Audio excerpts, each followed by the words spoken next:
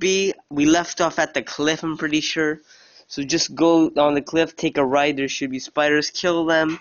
Then keep going, you'll see a little portal. You don't have to go in it, it's just your checkpoint, okay? Anyways, just welcome to episode 2 of this awesome Let's Play Swordigo. And we are about to do our first achievement. But you guys have to go into that house. Go into the house and then go in here. Because it's going to give you a key to unlock the gate. Okay? Oh yeah. Ooh. Boom. Done. Awesome.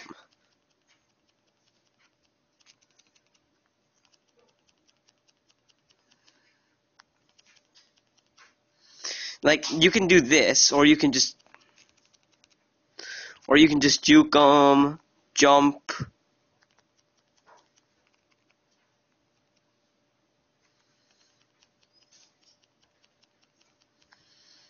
Boom. A lot. Oh shoot. Nice. Okay. And boom, done. We just wrecked. Now let's give our man this awesome what's it called, pot or whatever.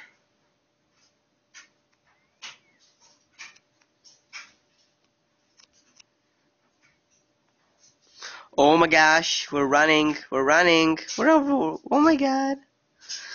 There we go, we are at the plains already with the big pot thing. And oh my god, tap to enter. Ferrum. So then you have to go in here. It's gonna give you a key. Then you just did then you do what I just did. Oh my gosh, the story continues. You found my vase. You found my vase. Thank you, hero. I'll activate the raft for you. Good luck and be careful. Oh my god. There we go. We have it.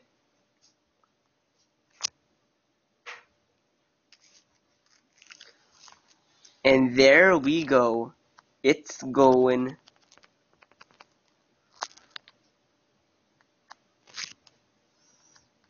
It's kind of fast, actually. And we're at another tower. And we're done. Nice.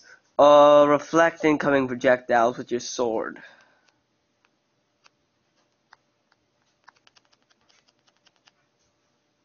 Got him.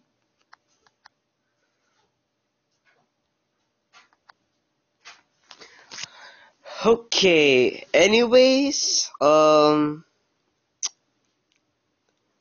guys, remember to subscribe and leave a like, obviously, but just welcome to this awesome Let's Play Swordigo. Get the game at the Play Store, get the screen recorder at the Play Store as well. The screen recorder is called Smart Pixel, and the game is called Swordigo. Swordigo. Okay? But if you guys didn't see the first episode, go check that one out. But and yeah.